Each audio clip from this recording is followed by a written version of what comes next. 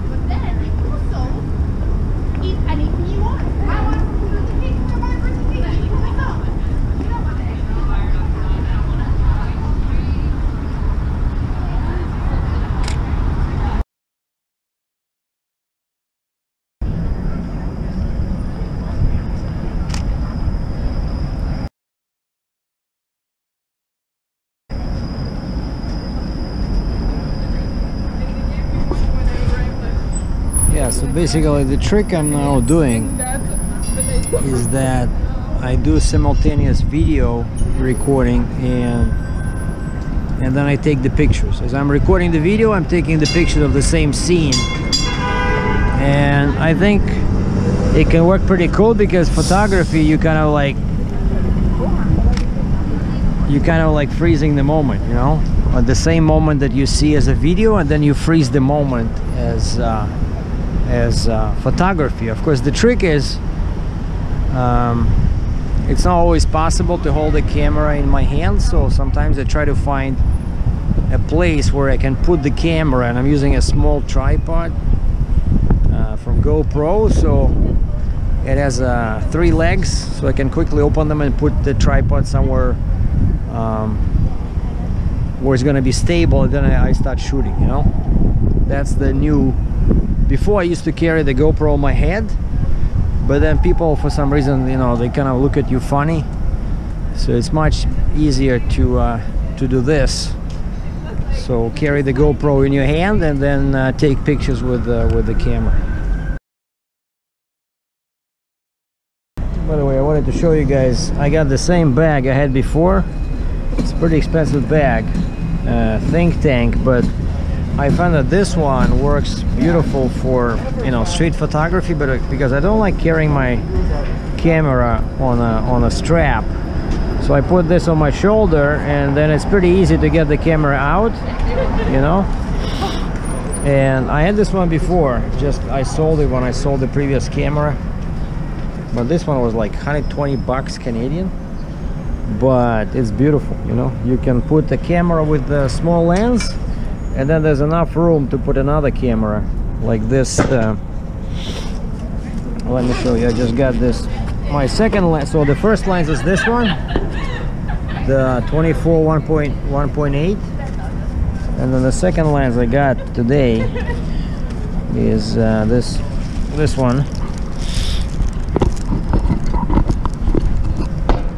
which is Nikon 85mm 1.8. I used this before. It's beautiful. It colors are great. Sharpness is excellent. And on a crop sensor camera, this results in 127mm. So basically now I have effective. I got 24mm becomes 35, and 85 becomes 127. So I got 35 and 127, and that's perfect, you know. So maybe I should try this one. Yeah, let's try this one.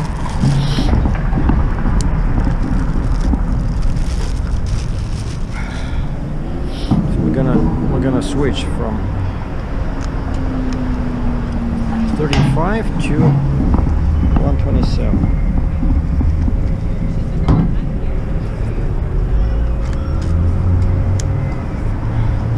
Very small, easy to carry, perfect, very indiscreet. So now the 85mm goes back to my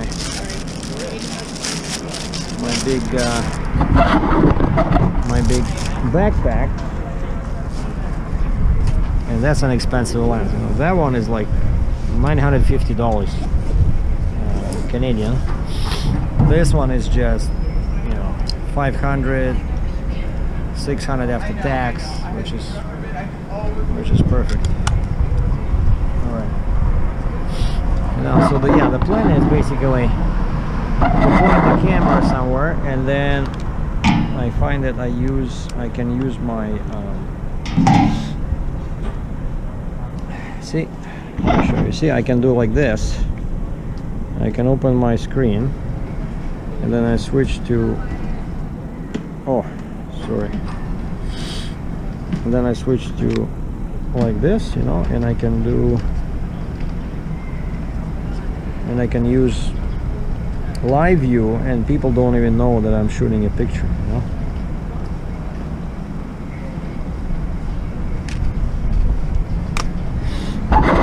By the way, just a few words about the settings. I tried manual with auto ISO, and I put in 1/500th of a second with the 5.6 aperture, and then, you know, that auto ISO not always works perfect, and so I switched to shutter priority, and I just left 500th of a second. But then I noticed that the camera would use very big aperture, like you know, low number, and so the field of sharpness was not very big. And so finally I went back to let me show you here. I went back to manual. So you see now I have 1/500th of a second with f8 and auto ISO. Well, it's shows this big because my lens is now covered, but normally it's fine.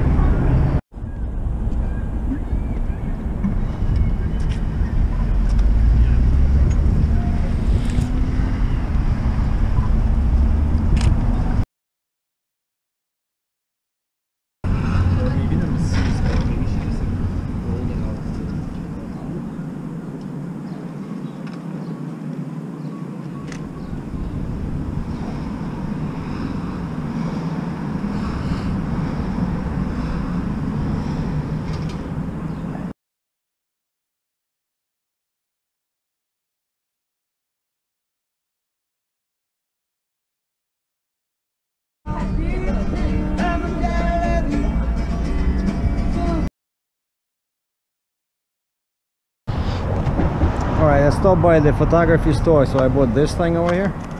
Right, so this just goes in here.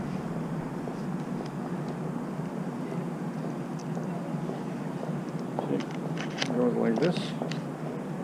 Then tighten this. Now we need the second piece.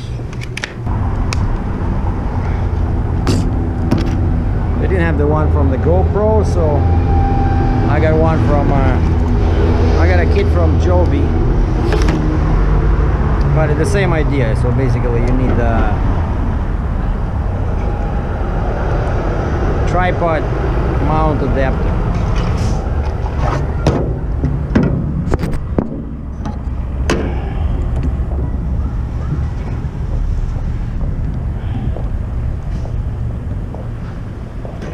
Okay, now let's see if this little bolt will work.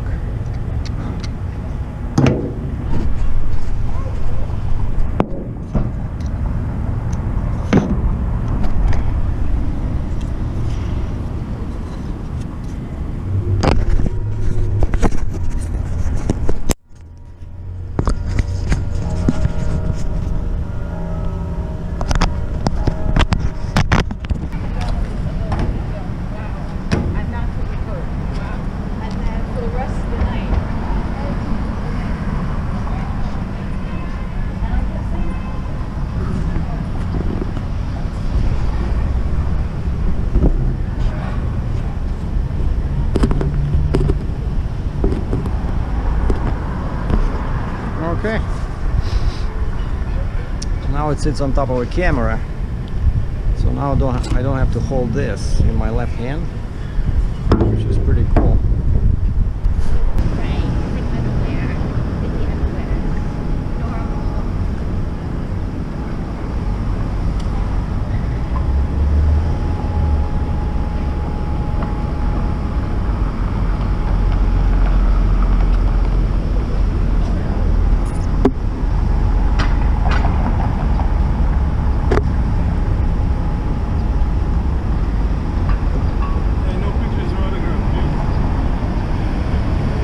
No picture. Paparazzi. But I'm trying to be famous. The last picture of the day. My car.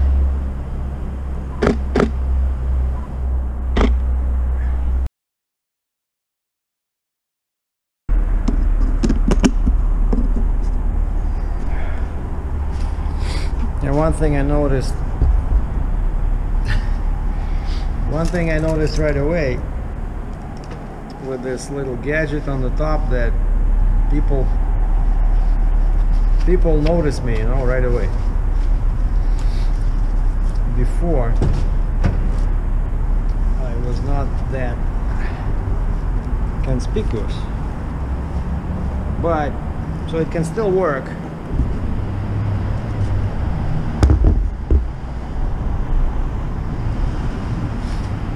Work.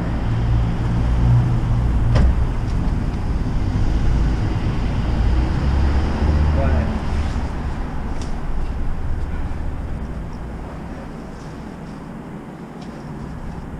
preferably you need bigger crowds.